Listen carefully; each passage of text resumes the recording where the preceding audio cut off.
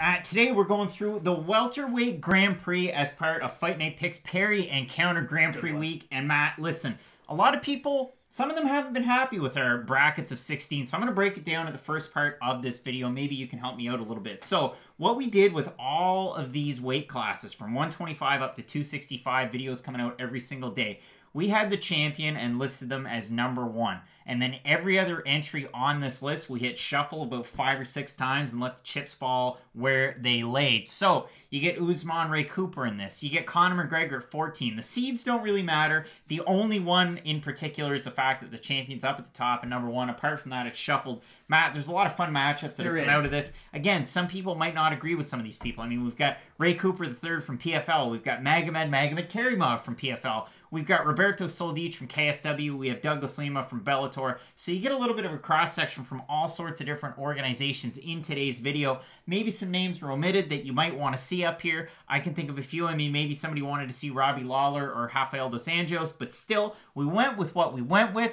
And if you want to let us know, maybe we missed some of your favorite fighters in the comments, please do so. But Matt, a lot of fun matchups here. Also, special rule. These are kind of pride rules, and all of these fights are happening in one night. That's why if there is like a 50-50 fight, it's going to matter a lot on who they fought before in the whole tournament. That's also. Don't get mad at us if we do think that someone's going to beat another person, and in all likelihood in real life, you know, it might not happen. If you have a lot of really hard fights before you get into the finals, it's going to affect you in some way. So, Pride-style tournament, it's a one-night affair. Every fight is a 5-rounder.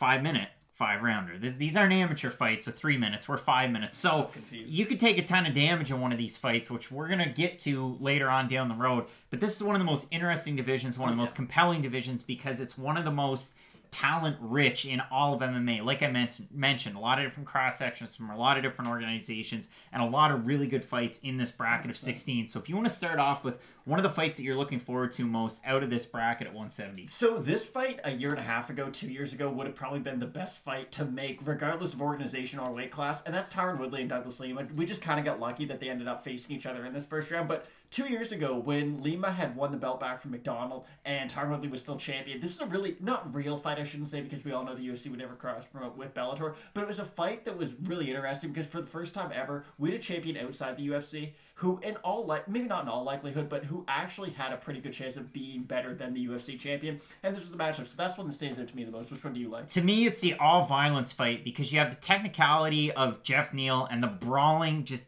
absolute thunder from Roberto Soldic that we have in our third fight from the top. That's a wild fight. That's one that we'll get into. So if we start up at the top, Kamaru Usman taking on Ray Cooper III. Ray Cooper III, a good wrestler in his own right. We've seen it in PFL where against Magomed Magomedkerimov, it didn't work out in the finals of Season 1. In Season 2, Magomedkerimov out due to injury. Ray Cooper III climbs all the way up the ladder. And I want to say, too, Magomed Magomedkerimov, undefeated in PFL. And if it wasn't for that injury, he probably would have been a repeat 100%. Champ, which we've seen Natan Schultz and Lance Palmer able to do that. But Magomedkerimov... It would have been the worst thing for the PFL if he didn't get hurt, let's be honest. But Ray Cooper III able to win the second season, competing in the third season. I've seen him on Instagram training for it in Hawaii with his brothers. Now, he's taken on Kamaru Usman in this fight, who's arguably pound for pound your best welterweight out there in the world. I think it would be a very interesting fight because pound for pound, they all weigh the same. No, that's true. That much is true. That was a blunder on my part. But Ray Cooper III, he's got bricks for hands. Kamaru Usman has cardio for days. It's a very interesting matchup. What do you think of that one? It's not interesting at all. Kamaru Usman beats Ray Cooper III. He could fight him. Okay, this is going to be such a buy in the first round, just because I know Ray Cooper III, like you said, really explosive guy, has good wrestling, but not great wrestling. And the other problem, too, with Ray Cooper III is if he doesn't knock you out in that first round, round 2 he's going to be a little bit slower. Round 3, 4, and 5, of course, just increasingly so. And with Kamaru Usman's style, it's just so detrimental to have a style like Ray Cooper III against Usman, especially this early on in the tournament, because Usman's just going to take him down, sap him with all that energy, not take much damage in return, and either beat him in one of the more one-sided 5-round decisions you've ever seen, or get a TKO via ground and pound, or maybe submission later on in the fight. So I would say Usman's on, and he's not taking much damage either. Yeah, I would agree with you there. I think he would win a 5-round decision, and Usman moving on to our next round. Now, the next fight, another very interesting one. You get Nate Diaz taking on Leon Edwards. It's a battle of England and the United States, the 209. Nate Diaz, I mean, in MMA, it's hard to find a better pure boxer But Leon Edwards has some pretty darn good boxing. He does. Here's the weird thing. I'm not 100% sold on Leon Edwards yet. And I know for a lot of people that RDA win, and especially how dominant it was what sort of pushed him over the edge. And a lot of people are on Leon Edwards' side, thinking that he's maybe one, if not deserving a title shot, one fight away, or deserving a title shot right now. Leon Edwards, to me, you can't do that RDA trick over and over again. Too many people have gotten #1 contenderships off RDA at this point. I get the first time, I get the second time maybe, but ever since that, he's been dropping back and back in the rankings. I mean, Michael Chiesa, and no disrespect Michael Chiesa, but in my mind, he's not really the top tier for the welterweights, just yet at least, and he was able to beat RDA quite handily, so I don't really know how much I can put the RDA win, have Leon Edwards beat Nate Diaz because of the RDA win, but with all that being said, Leon Edwards is a real welterweight, so I just think the size and the strength advantage would be too much for Nate. Now, I know there's a lot of people that would disagree with the statement that you just made, namely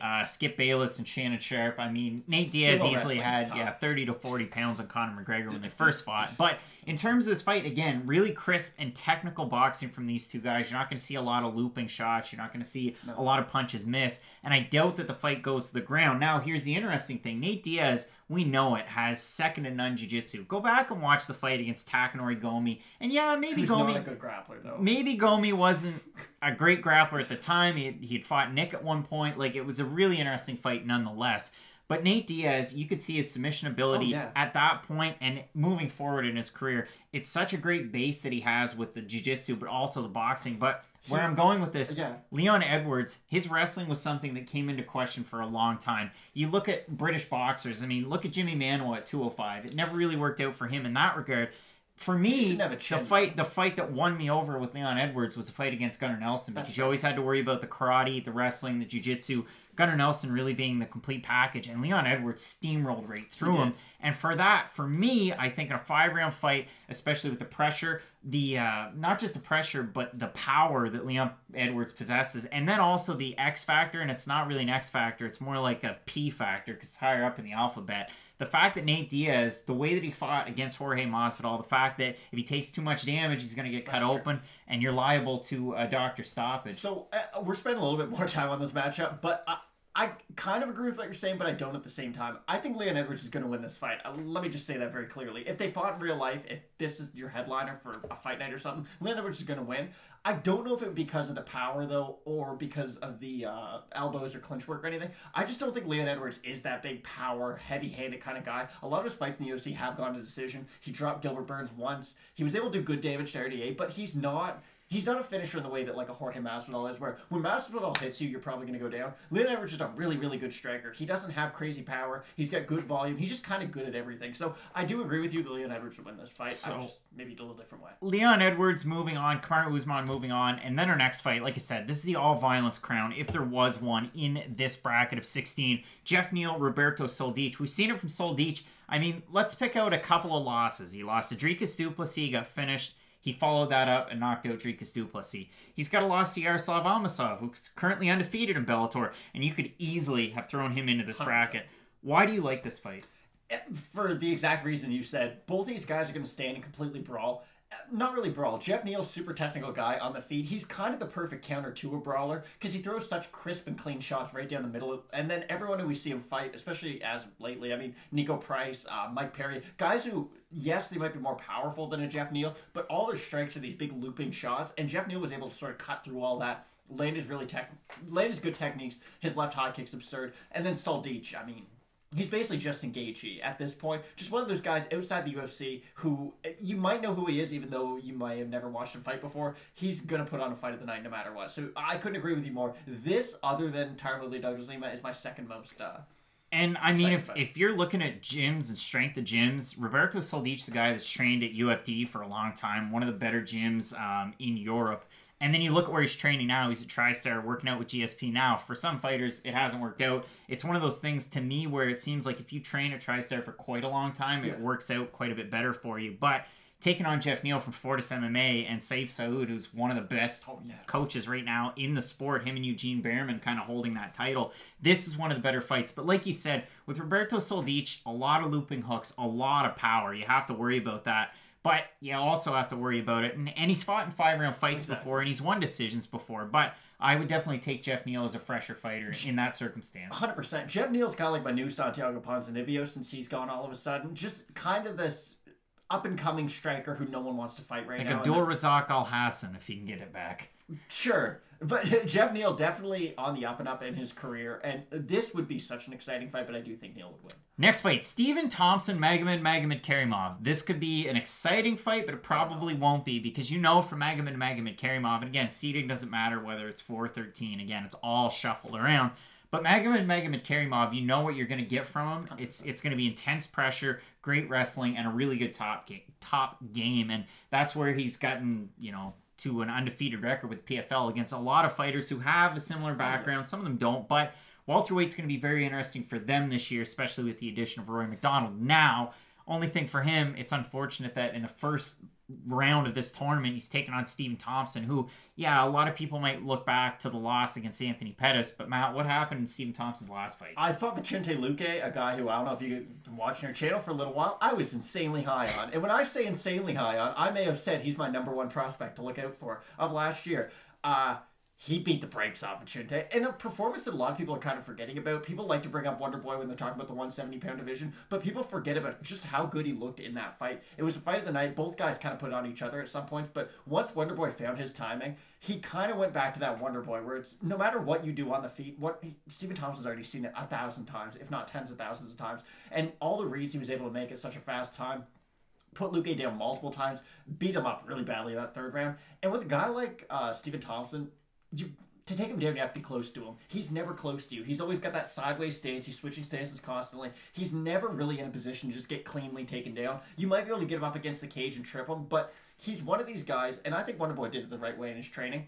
If you're really, really good at striking, don't focus so much on the grappling as much as just get up. That's really all you need to do. Find ways to get back up to your feet, be smart about it, and Wonder Boy's really be able to do that well. And has a pretty good brother-in-law to train with every now and again in Chris Weidman at 185 pounds. Is at the home, is 205 the home. But still, in a fight against Magomed Magomedkerimov, I would certainly take the technique of Thompson's karate background. I mean, such a good striker, and he typically excels against wrestlers. I know in the fights against Woodley, yeah, he might not have won, but still very close fights against the best of the best. Exactly. And it's iron sharpening iron at that point. Woodley can strike, and Magomed, not to be disrespectful, he really just wrestles. Like, his wrestling's a 20 out of 10, but his striking's not nearly at a high enough level. So as he's going to try to close that distance to take down Wonder Boy's just going to light him up and move out of the way constantly. And that's how your 50 or 25 minutes are going to look. Yeah, it's like facing a little bit more of a crisp and polished Darian Caldwell at this point at 170. So we got Thompson moving on to face Geoff Neal. The next fight, a very interesting matchup because you have Demian Maia against Conor McGregor. Conor McGregor, a guy who competed at 145, won the championship in Cage Warriors and the UFC. Demian Maia, who's competed for a belt at 185 pounds in the past. So, Matt, I know we talked about it before we went live, but there's going to be a big size discrepancy in that fight. To me, this would have been a more compelling matchup if it was 2016, 2017. In 2020, I don't see it being as much of a compelling matchup because... This is where I disagree with you. But the interesting thing with Demian Maia, the last time that he went through a period like this, it was a number of losses and then a number of wins, and then he just dropped his last one to Gilbert Burns, and it wasn't really a close fight. No. It really wasn't. Now he's taking on Conor McGregor, and a lot of people ragged on us. Go back and watch it at lightweight where we pump McGregor's tires and we pick Gaethje anyway. But in this fight, Conor McGregor, and we've talked about it before, is such a technical striker. It's the power, it's the technique, and I would argue as well it's a stance that poses an issue for Demian Maia in this fight. I disagree. I think his stance is actually the reason Maia would win this fight. So McGregor stands southpaw, but his right leg's really far ahead of his left leg. That right leg, Demian Maia doesn't shoot for double legs. He only does single leg takedowns. That leg is right in front of Demian Maia this whole time. And we can make fun of Skip and Shannon for just spreading lies about MMA and not knowing what they're talking about. Demian Maia might actually weigh 30 pounds more than Conor McGregor by the time they step into the cage, though. Because Demian Maia, a guy you talked about, had a title fight at 185 against Anderson Silva. Yes, that was about 10 years ago, but even when Maia fights, you know, the modern-day welterweights, he's so much bigger than them. Go to the Tyron Woodley fight. Tyron Woodley as big as a 170 or can get, or at least you thought. And then when he fights Demian Maia, Maia's way bigger. I think off size alone, and yes, you bring up the Burns fight, he got knocked out pretty quick, Maia did.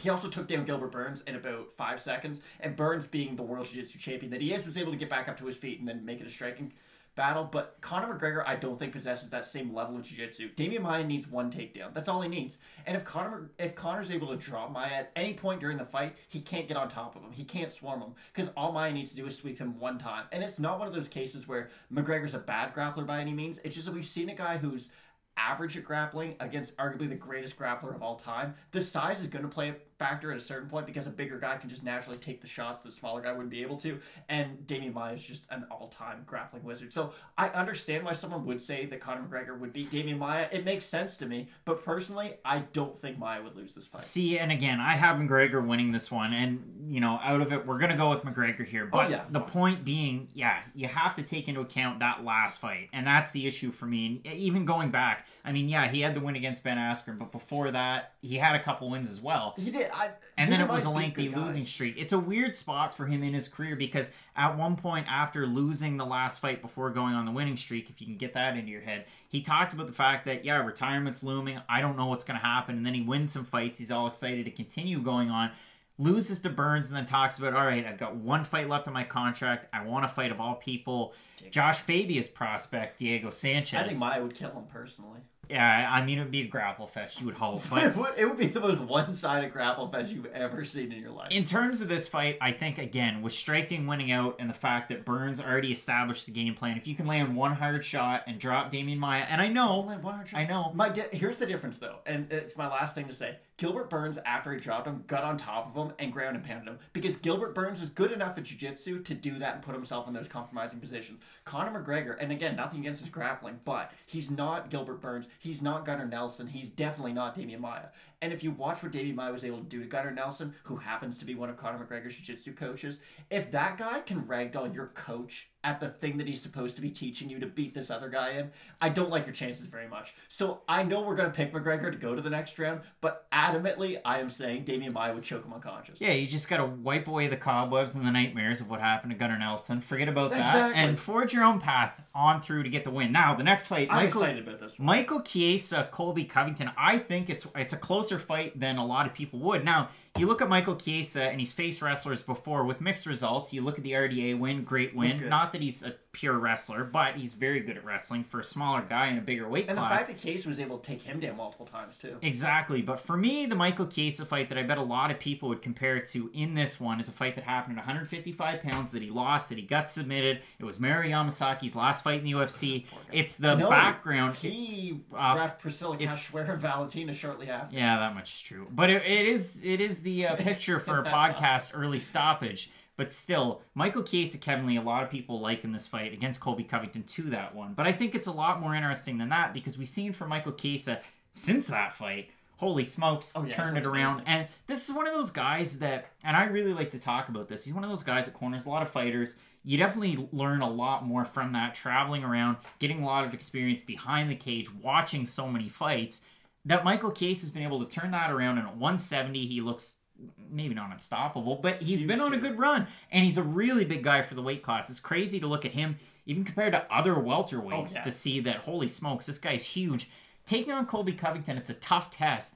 I could certainly see a path to victory for him. It's just, you're taking on a guy that his only loss in the UFC was to Warlley Alves, which Warlley Alves mixed track record. But for Colby Covington, for me, it was that win over Stun Gun over in Singapore that really put him over, and that really started him on a path to get to the top. Now, of course, his last fight was a loss where did he break his jaw? Did he not break his jaw against Kamaru Usman? Who knows? I'm not a doctor. It was fight of the year quality, though. Yeah, it was a great fight, and you could really see, and hopefully a lot of people cut through the baloney to see that Colby Covington is actually a pretty darn good fighter. Without a doubt. And Michael Chiesa, like you brought up, at 170, not unstoppable, but he doesn't really do anything badly. He kind of frustrates his opponents, and then he's just a little better at something else. I don't think he gets enough credit for being as well-rounded as he is. I think a lot of people think of Michael Chiesa as just more of a grappling-heavy guy. He dropped Jorge Masvidal in their fight. A lot of people forget this. He fought Jorge Masvidal. It would have been 5 or 6 years ago by now. He dropped Masvidal, and Masvidal choked him out with a Darce choke. So it happened in Bizarro World. But Michael Chiesa, really good striker, really good grappler, really good wrestler, really good defensively everywhere too. Not a guy who gets hit clean all that often. I know Anthony Pettis was able to have a little bit of success, but Anthony Pettis, and especially at 155, one of the faster guys, just regardless of division. No matter what point of his career that he's at, Anthony Pettis is always going to be a dangerous guy.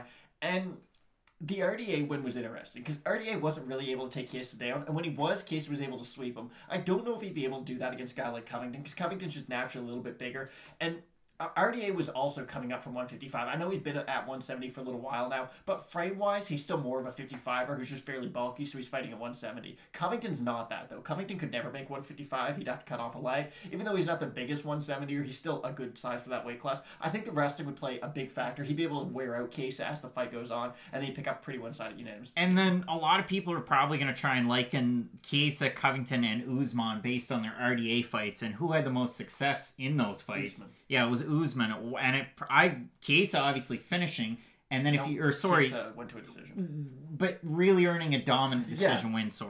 And Covington, probably third in that pack. Yeah, he probably is, which is and that's just why MMA math. Like, you can't go to school and get a PhD in MMA math for a reason. It doesn't help you at all. It's wild, though, how RDA has fought pretty much half these people in this list, but no, I think Covington would make it on. I'd love to see this fight get matched up in the future. I know Case has been talking about it a little bit, so hopefully we do get to see that sooner rather than later. Yeah, for me, though, the deciding factor, Michael Chiesa does use distance quite well, and he's able to push and shove and then get in close, get the fight to the ground. That's kind of the game plan. With Covington, there's a lot of different ways for him to get a win, and out of that, you've got the volume, you've got the pressure, and a lot of 5-round experience as well. So for those reasons, I would take Colby Covington in this fight, but I think it would be undersold due to the fact that maybe it'd be a foregone conclusion that Colby Covington could get the win. Very interesting matchup 100%. There. And so is the next fight. Jorge Masvidal, Gilbert Burns. This is a fight of two guys whose stock could not be higher. And yeah, I mean, Gilbert Burns probably could have higher stock, but he's out there pushing it on Twitter, trying to make any fight that he can. He wants Leon Edwards, he wants Tyron Woodley, he wants Usman, he wants everybody. Francis Ngannou, and thank goodness that he doesn't want an interim or intergender championship belt around his waist like the Triple C. He's not on that cringe level yet. Garcia and Ryzen. He's not there yet. But Gilbert Burns against Jorge Masvidal is a very interesting fight because these are two guys that are very well-rounded, and it makes for a great matchup. What do you think about that one? As much as I want to say Gilbert Burns probably wins this fight, he's not. This fight's a really bad style matchup for Burns because, again, this comes back to the whole looping shots versus straight shots. Say what you want about Jorge Masvidal. People like to call him a journeyman because his record's not great. If you actually watch him fight, though, records don't mean anything. Records are for DJs. They don't mean anything in MMA. But Masvidal, the power that he possesses, and he doesn't even need that much space to do it. He dropped Nate Diaz with an elbow, a body kick, an overhand right. The versatility that Masvidal has in his boxing and his kickboxing, I just think it would be too much for Burns. We can liken Jorge Masvidal quite easily to somebody that hasn't been talked about a lot, and actually has a fight book for this year. We haven't seen him fight in quite a while against Glover Teixeira. But you look at Jorge Masvidal, I'm going to liken him right now to Anthony Smith. And again, you could say journeyman, but as soon as they moved up a weight class, wow, look at the power advantage that they have. Look at the technique and their striking. And oh, by the way, and we saw it with Anthony Smith on his rise up, fights Volkan Oezdemir, submits him, beats him on the feet with the striking, submits him on the ground. That's something that Jorge Masvidal could easily do. And even before he went away and did his Spanish language reality TV show, he was beating good competition. That's what I mean. People only want to remember Jorge Masvidal from Darren Till fight until right now. But he's so experienced. He fought Gilbert Melendez for the Strikeforce lightweight title in like 2011 or 12. That's how long it's been. And that's how long he's been in the forefront of MMA. So he fought, just to put this into perspective, he fought on Bellator 1. Exactly. Like, he's been around for as long as that organization's existed. So if you have a guy with that much experience really coming into his own as of late, maybe all this social isolation is really good for people. Because when Masvidal did finally come back from his 1 year away, and he was really open about talking about it, he was like, I got to just spend a lot of time by myself. I really thought about my fight career. I figured out, okay, if I'm going to make it to the top, this is how I'm going to do it, and I got to start going now. And he's just been able to put it into reality so far. So as much as I like Gilbert Burns as a fighter, I just don't think he beat Masvidal. I think Masvidal's just at that other level that Burns isn't at yet, but I do see Burns being there sooner rather than later. So Masvidal winning out there. Then we have, again, one of the best matchups. You've got the current welterweight champ in Bellator taking on the former welterweight champ in the UFC. You've got Woodley versus Lima. It's such a great fight. Stylistically, I wish this fight happened again in 2016 or 17 and not in 2020. But it's very interesting because for Tyron Woodley, I mean, it's tough to tell what you're going to get. He was booked against Leon Edwards. Will we see that fight happen? And it was one where a lot of people were actually excited to see Tyron Woodley competing. It was weird because people only want to see Tyron Woodley compete when they want to see him lose. But this felt like one of the few times where, and again, nothing against Leon Edwards. He's a phenomenal fighter. He's not great on the mic, though. So Tyron Woodley's going to be one of the few guys And it's not that Woodley's great on the mic either. It's just Woodley's better than Leon Edwards. So if you have to pick a side, you're probably going to pick the former champion. And I hate the rapping thing, but at least you've been able to see a little bit more of Woodley's personality, I feel like, ever since he hasn't been champ. When he was champ, a lot of the talk was he just complained a lot about the UFC. And again, I don't deal with the UFC like Tyron Woodley does. I don't deal with them at all. So maybe they were mistreating him, but that just seemed to sort of be the narrative about Tyron Woodley's career for the longest time. But ever since he hasn't been champion, he's gained a little bit of popularity because he's kind of come down to earth a little bit, and he's sort of, I don't want to say the people's champ, but a lot of people dislike Covington and a lot of people dislike Usman, so your next best thing's Woodley right now. And listen, Tyron Woodley's been in those situations before, a la Josh Koscheck, and everybody loved to hate Josh Koscheck. Chris Lieben loved to hate Josh Koscheck, and that's what made The Ultimate Fighter Season 1 interesting. But if you go to Tyron Woodley and Douglas Lima, this is a really fun fight because you've got two guys that are incredibly powerful, very technical strikers, very good wrestlers as well. It's just, there's an X factor in this fight for me, and it's the fact that Douglas Lima, if the fight goes to the ground, you really have to worry about his jiu-jitsu. He's gonna strangle you unconscious. And here's the thing that I really worry about. If Woodley is gonna do that whole, I'm gonna put my back to the cage because if I'm fighting a really good striker, I don't want them to have all this room to move around. I'd rather them come to me. That's the worst thing you can do against Douglas Lima. Because Woodley has some of the best leg kicks you've ever seen. He just doesn't use them a lot. He tore, I don't remember what it was with Carlos Condit, but he won that fight due to TKO, due to leg injury because of a leg kick and because of a lot of the leg work he was doing. So Tyron Woodley, if he went back to those leg kicks, started pushing the pressure like he used to do when he was champ, I'd say, oh yeah, Tyron Woodley has a really good chance of winning this fight. But that's what Douglas Lima does now. Exactly. Does well. So we're basically dealing with, who would win, Tyron Woodley in his prime or Tyron Woodley right now? And I think Tyron Woodley in his prime would probably be Tyron Woodley of right now. Not to give anything away from Douglas Lima, though. Douglas Lima, probably the fastest striker, I'd say, in the division. Probably the hardest hitting striker in the division. Again, the only problem we've ever really seen in his game is takedown defense. And as of lately, he's kind of short up those holes. So I'm not really sure how you go about beating Douglas Lima right now. Yeah, I mean, if you want a good Douglas Lima highlight, watch the last fight against Andrei Korshkov in the Trilogy bout. Now, Fight Night Picks is brought to you by Strikeforce Energy. Head on over to the website, strikeforceenergy.com. If you enjoy the flavor of freedom, the company's veteran-owned and everything's made in America. They've got great apparel. You can turn any 16.9-ounce beverage into an energy drink. There's no sugar, no calories, no stirring, or no shaking required. They also have a line of different products as well as Strikeforce coffee. So if I head into my cart, I've got a 4-count sample pack, I've got a 20-ounce coffee mug, and if I head into that checkout, use the promo code FNP, click to apply, and you're going to save 20% off any order. That's FNP at strikeforceenergy.com. So we have Lima moving on. Let's move on through our bracket. We got Lima Masvidal, Covington McGregor, Geoff Neal, Stephen Thompson, Kamaru Usman, Leon Edwards. These are all fights that, with the exception of Masvidal Lima, you never know. Maybe they could happen. Who knows? That's true. And a lot of fun ones here. So if we start from bottom to top, Masvidal versus Douglas Lima, that's another really fun fight. What do you think about that one? That's probably your fight of the night. If I was a billionaire, I'd probably throw both guys a lot of money, hope to get them out of their contracts. Just have the fight anyways, because why not? I like to have fun. Masvidal might be the cleaner striker. I do think this does come back, again, the whole looping shots for straight shots. Masvidal only going to throw those really straight shots. I know he throws overhead rights and hooks, but just when it comes to really technical boxing, Masvidal's probably the best out there. When it comes to technical Muay Thai, though, Douglas Lima's probably the best guy out there. And what's a boxer's worst nightmare, too?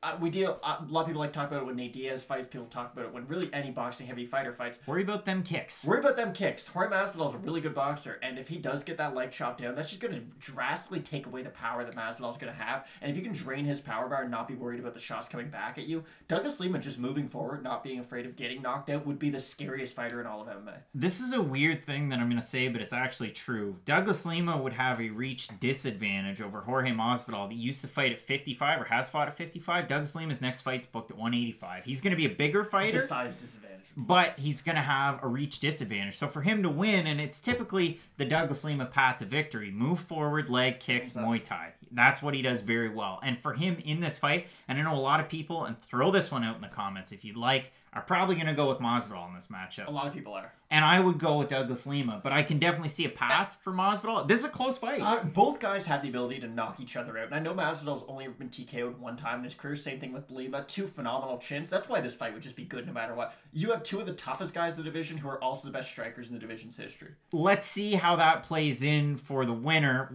going with Douglas Lima. But you're going through a lot of punishment if you're Douglas Lima, because remember, this is a one-night tournament, 5 5-minute rounds. If you're Douglas Lima, you face Tyron Woodley. That's a lot of damage. Phil Swift. Then you faced Remix. Now you're getting Flex Seal the tape against Jorge Masvidal. That's a lot more damage. Now, in your fight on top of this, you got Conor McGregor versus Colby Covington, which to me, it's going to be a one-sided fight. Yeah, unfortunately, if you're a McGregor fan, you're not going to like this one, because with Colby Covington, it's the pressure, it's the volume, and it's the wrestling, and those are 3 kryptonites for Conor McGregor. Unless you're Jose Aldo, but still. Exactly. So you're fighting a bigger guy who does everything that your arch enemy does, but he's just bigger. So stylistically, this is a nightmare for McGregor. And here's the only the last thing I'll throw in on this, because I do think this match was pretty cut and dry. Colby Covington can take you down from the middle of the cage. Khabib doesn't. Like, that's just how good Khabib is. He goes for takedowns in the middle of the cage just to get you up against the cage, and that's how he takes you down. Colby Covington doesn't even need to do that. Colby Covington just grab you in the middle of the cage, wrestle you to the ground. Not sumo style like Shannon Sharp would say, but he can do takedown. He has a more versatile array of takedowns than even Khabib has. He's not as good on top, of course, as Khabib is, but he's able to take you down from a lot more areas. So against McGregor, that would kind of be his kryptonite. And a lot of people might try and point to the fact that Conor McGregor, look at the success that he had against Chad Mendes, but that was at 145 pounds and not at 170 Chad Mendes pounds. looks like he'd be Colby Covington's son. Like, that's the size discrepancy between those two. And Colby Covington's never been better. Like, we've seen Colby Covington, I know he lost his last fight, but when you lose to a champion like Usman in a fight that close, it really tells you how good you are. So it says more about Covington than anything. I think Covington would run over Conor McGregor. Yeah, so we've got Lima moving on, we've got Covington moving on, Geoff Neal, Stephen Thompson. That's a really fun fight. Now, you also have to remember, Stephen Thompson's coming off a Magomed Magomedkerimov fight. If he was able to win, he was able probably to control distance, land his own shots, probably win a boring decision. Now you got Geoff Neal coming in off a Roberto Soldic fight, in which you're probably, if you win that fight, you're probably going to take a lot of damage. Exactly. Like, you're going to get rocked if you're fighting Roberto Soldic. 100%. In this fight, though, let's say that this wasn't a tournament style. I think that's a really interesting fight. You could flip a coin to pick a winner. In this one, just based off their previous fight, maybe a little bit more cut and dry, but that's still a good fight. It is, and it's a fight that I hope we do see in the future at some point. Geoff Neal reminds me of a slightly slower Anthony Pettis, but he hits a lot harder. That's the good news for him. Problem, though, is Anthony Pettis needed his speed to hit Wonderboy in the first place, so if you can't hit him, you can't really knock him out. That's going to be Geoff Neal's problem in this fight. And again, the damage, like you said, that they acquired in round 1 is going to be very important with this fight. So yeah, I think Wonderboy would win. Phenomenal fight, though, if it ever did get matched up in the future. And then your top fight, so you got Thompson moving on. Your top fight, you've got Kamaru Usman versus Leon Edwards, a fight that a lot of people, more than likely they were just Leon Edwards, but a lot of people wanted to see. I mean, it's a good matchup. It's a fact that, again, and we've talked about it, Leon Edwards, very crisp, technical boxer. Kamaru Usman, yes, he has the wrestling, some of the best wrestling in the game, really, but it's the fact that he's able to pressure and land so many shots in every fight. Also, typically an exponential curve, and he continues to gain and gain and gain as the fight goes on. Now, in his first fight, Kamaru Usman's, it was against Ray Cooper III. If he's able to win that fight, probably one of the easier matchups you could give him. Leon Edwards fought Nate Diaz. You're probably going to take a couple of shots. No, you don't really fight Nate Diaz and make it out fine, but it can be done. So, yeah. I know what you're saying. It's still a good fight in the second round of the bracket. You still have 2, hopefully, relatively fresh fighters, but it's a very interesting one, nonetheless. Kamaru Usman 30-26 Leon Edwards the last time they fought. It was a pretty one-sided fight. It is a rematch. A lot of people like to forget about this. They fought earlier on in their careers, and it was a fight that you didn't really think either one of these guys would ever get matched up in the future. Luckily, they're both near the top of the division now. Kamaru Usman beats Leon Edwards 5 ways to Sunday, though. He has the thing that Leon Edwards doesn't. Leon Edwards, I've seen him get dropped by Brian Barberena. That's a bit of a red flag to me. And was it a red flag for Vicente Luque? Yeah, it was. That's why I said he's probably going to lose to Wonderboy, even though I really like him. And I forget where I was going to go. Oh, and he has the wrestling. He just doesn't have the wrestling at Kamaru Usman's level. They are kind of similar on the feet. Two guys with good power and good volume. But when it comes to the grappling, Usman's just quite a bit better than Edwards. So even if they are getting about 50-50 in the striking exchanges, Usman should be able to, in theory, just take down Leon Edwards whenever he's in trouble and just ride out the rounds that way. So I think Usman would win. Maybe not the most exciting fight in the world, but Usman would probably win quite dominantly. And the thing that I want to say about this fight, both guys, since they first fought, have gotten a lot better. So I don't think it would be another 30-26. I think Leon Edwards right now, like, not that he's a champion, he's not on top of the world, but man, his star is quite high in the welterweight division in the UFC. But yeah, I would take Usman in that fight. So then we get to the round of 2, the bracket of 4. Kamaru Usman versus Stephen Thompson, Colby Covington versus Douglas Lima. We still have a non-UFC fighter at the bottom in Douglas Lima, but the top fight, Kamaru Usman, Stephen Thompson. So to recap, Thompson beat Magomed Magomedkerimov and Geoff Neal. Now he's taking on Kamaru Usman. Usman beat Ray Cooper III and Leon Edwards. I actually think that this fight is easier for Usman than his last fight against Leon Edwards. I do. I honestly do. I would like to hear the one thing I will say, and we talked about it for Stephen Thompson, so he's fought wrestlers before. That's why he'd have such an easy job with Magomedkerimov. He'd be able to parry, counter, name of this show, and get out of the way and get the win. But I think against Kamaru Usman, it's just such a tough fight because you have a guy right now that's just about unstoppable. He's faced some of the best out there. He made Tyron Woodley look not like Tyron Woodley. Like, he's so good at nullifying certain skill sets. I think he'd be able to press against Stephen Thompson and at least weather some of the storm to be able to get in close and get the win. So I think Usman wins. I think this is his hardest matchup in the whole entire thing. I'm saying the complete opposite of what Craig is. Wonderboy's just a terrible matchup for him. Again, if you can't get close enough to me, you can't take me down no matter what. And although Usman is a good striker and he's shown a lot of improvements in his striking, Colby Covington was able to land clean a lot against Kamaru Usman. And not to say anything bad about Covington's striking, he was able to land clean a lot against Robbie Lawler too. But you have a guy who, I don't want to say Covington has pillow for fist, but he's not a knockout artist. He's not a guy who's going to go out there.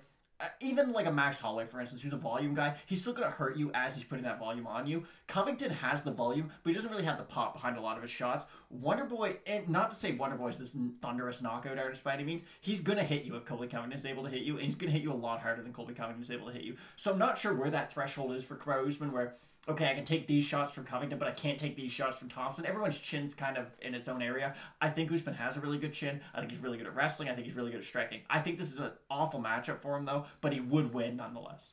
How would he win if he's going to win? So it's going to be interesting. I don't think he can win by decision against Wonderboy. I think he would have to finish him. And Wonderboy, if that's what you're hoping to do to beat Wonderboy, that you're probably not going to beat him. But I just think the physical strength of Usman would eventually wear on Wonderboy. So Wonderboy would win, round 1, 2. We'd be getting off to a really good start in round 3. But we've seen Wonderboy too.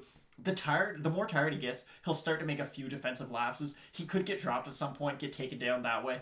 And then Usman really only needs 1 takedown per round. It's just really hard to get that 1 takedown per round because of the way Wonderboy is going to be standing. But I'm more willing to bet that Usman can get 3 takedowns in a 25-minute period than Stephen Thompson is to knock out Kamaru Usman. And I would think you get worn down by a great chain wrestler in Magomedkerimov. If he's able to get in close, then you face a great technical striker in Geoff Neal, and then you go back to taking on, another really, really good wrestler, one of the best in Usman. So I'm going to take Usman to make it to the finals. Now, Douglas Lima, Colby Covington, again, one of the more fun matchups because, hey, who wouldn't want Douglas Lima in the top 10, in the top 5 of the UFC's welterweight division? But we get it here in our semifinals. Colby Covington, he's taking on Conor McGregor and Michael Chiesa.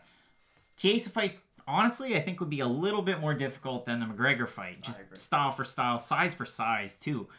Douglas Lima beat Tyron Woodley and Jorge Masvidal, and you are not going to come out unscathed in those fights. So if these guys fought just straight up, I would say Usman's going to knock out Colby Covington. But with the way that our bracket is set up, if Douglas Lima is even able to walk to the cage after fighting Tyron Woodley and Jorge Masvidal for 50 minutes, basically, and then having to fight Colby Covington, and then another opponent later on in the evening, I don't like his chances. So if this fight was made fresh, just Covington versus Lima, I would say Lima knocks out Covington. But since it has to do with all the damage they've acquired, I'm going to say Covington wins by decision. And I would say Covington as well. So I've got Covington moving on to the finals. Oh boy, look at that. It's a rematch. Kamaru Usman versus Colby Covington. But again, the factor of damage is really going to be the telling factor for me, because you've got Chiesa, McGregor, and Lima. You've got Thompson, Edwards, and Ray Cooper III. Kamaru Usman, to me, could possibly be the fresher fighter. Maybe that means something, maybe it doesn't, but if you've got Colby Covington that just took on Douglas Lima, who, again, himself had a tough path, this is a really different fight than what we had previous. These guys at 100%, Usman beat Covington. So if Usman's going into the finals near 100%, because he's had 3, not easy matchups, but 3 relatively easy matchups when we're talking about who Colby Covington had to fight, I would say Usman beats him. Usman might not win by knockout every single time, and all those fights aren't going to be as exciting as the first one was. I think we are going to see a rematch of these two down the road no matter what. So do I. It was a lot of fun. I think Usman beats him about 7 out of 10 times, though. That would be my official prediction, if you will. Covington, the door's open for him to beat Kamaru Usman, though. If a fight's that close going into the 5th and final round, the challenger has something to give to the champion. Like, how many title fights do we see where a challenger's really hyped up and then they go out there and get smoked? It happens quite often. Like, MMA is one of the few sports where you can throw 9 touchdowns in the last 5 seconds. Like Francis Ngannou, Stipe Miocic. I was going to say Jairzinho Rozenstruik and Alistair Overeem, where everything can be going wrong for you. You can be down multiple 10-8 rounds at a certain point, but you only need one shot to end it. And again, with their fight, I don't really see that one shot being the factor, but I think Usman beats Covington the majority of the time, but I do think Covington will get a win over Usman at some point in his career. Thought you were going with hype challengers losing in their big shot. That's what I thought you were saying. Gosh. But still, if you look at Usman and Covington, I had Covington winning right up until he got finished at the end of that fight. I mean, I had him up 3-2 if that 5th round was able to finish. So it was a really close fight. See, I thought it was tied 2-2 going into that last round, but Usman was going to get a 10-8 in that last round. So I agree the fight was really close. It's going to be made in the future again. Really, Covington only needs one more win, and then they're going to throw him back into the Usman rematch, because it just sells pretty well. Like, you've got 2 guys who are going to go back and forth a lot. So we are going to see that match in the future, but my official prediction would be Usman winning the rematch. And I would go with Usman as well, based on strength of schedule in the bracket, but just based on overall, you know, just the fight. The fight just happened, and Usman was able to beat Covington, though it was close. And again, you could flip a coin. I bet you the odds in this one, if it was a one-night type of thing and you were live betting, they probably would favor Usman quite a bit, but still an interesting fight nonetheless. Let us know who we missed in this tournament. Again, there's all sorts of great welterweights out there, one of the deepest divisions in MMA currently. And if you disagree with some of these picks, maybe you thought Conor McGregor would beat Colby Covington, maybe you thought hands of steel Geoff Neal would beat Stephen Thompson and move on to face Usman. Who knows? Let us know in the comments. You can find us on Twitter and Instagram at Craig Allen FNP, at Matt Allen FNP, and at Fight Night Picks on both of those platforms. And let us know in the comments as well. I mean, this is a bit of an offshoot from Parry Counter, but if you have some fight questions, some of these things that you want us to answer in actual Parry Counter, we're still getting into those fan questions, so let us know below. We really appreciate all the support. Make sure you check out all the videos coming up. We got middleweight, light heavyweight, and heavyweight continuing in this week, so make sure you check them out. And as always, Matt, Fight Night Picks. Let's get into it.